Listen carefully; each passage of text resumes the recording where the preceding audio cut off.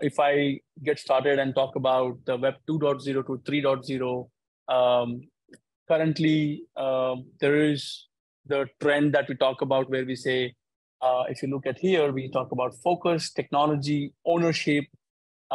Here it talks about 3D graphics, no and yes, but I think it's in terms of the kind of applications that we are seeing in Web3 for the graphics, whether it is metaverse, whether it is all kinds of application, which is very graphic intensive and content rich applications, right? And then you have your target reach, you have types of applications. So take a look at the Web2 applications where we have your Facebook, Instagram, all kinds of current client server type based applications. And then you move to Web3, where we are saying that the ownership of the data is owned by the person. It doesn't mean that today, if you log into Facebook, Facebook has your data. But today, if you launch a decentralized application, like what we have been hearing in terms of the concepts, the data storage is not, the data sharing is not happening to the company who's running it. For example,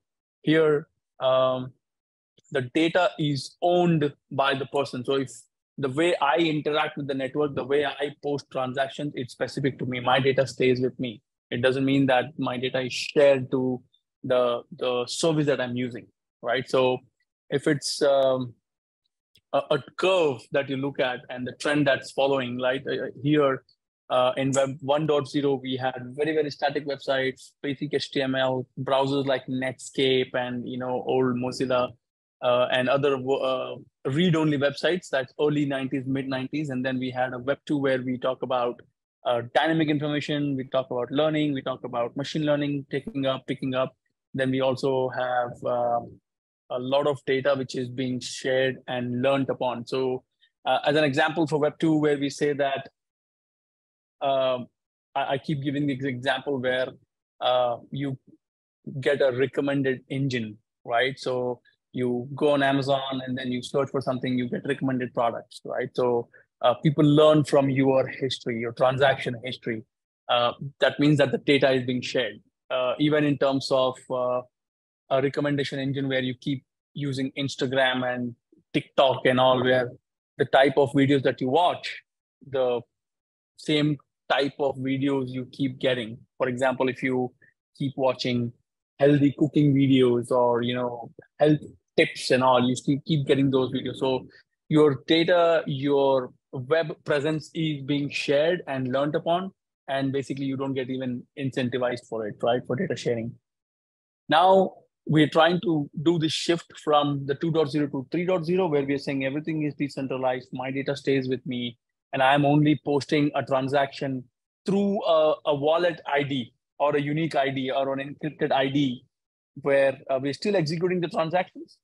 We're still executing the processes, but it is all decentralized. There's no one centralized body, like Praveen sir was mentioning about different types of blockchains. And currently, we're not talking about how the network is managing its nodes or adding transactions to the blocks and how the blocks are being added to the network. So just to simplify, very simple steps, set of transactions coupled into a block, chain of blocks is blockchain, right? So the idea is every blockchain has its own way of adding transactions to the block, validating these transactions, adding the blocks to the network, and then building the chain. And then how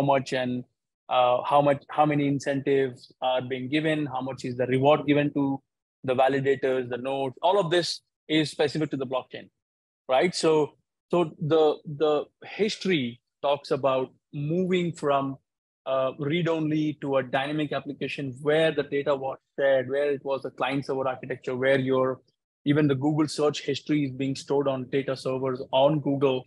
And now we are moving to Web3, where we are saying the ownership of my activity stays with me, right? And the data is secure and the data is immutable. I cannot delete the data. I'll give you one example of an application on the blockchain where we say there is a transaction which is happening where somebody is approving a transaction. That approval stays on the network. That approval as a transaction gets added to the block, and then the block is added to the network, right? The chain.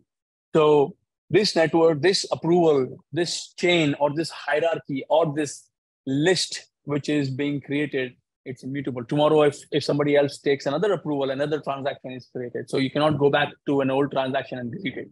So it's basically, I'll also show you when I display the network and how these transactions are recorded, how a smart contract is executing so many functions, and how this list is being created. So that way we say that there is my unique ID, there is the unique transaction code which is encrypted, there is unique block ID which is encrypted, and the network flows. So there is the history of web, where we move from web 1.0 to 2.0 to 3.0. And very important, as I said, there's companies who are implementing blockchain at every level. It doesn't have to be only financial transactions or crypto transactions or token transaction. Everything comes down to technology. Again, we are making sure that this is purely not an investment advice. We are talking about technology. We are all technical people, and we need to understand how this thing works. Okay.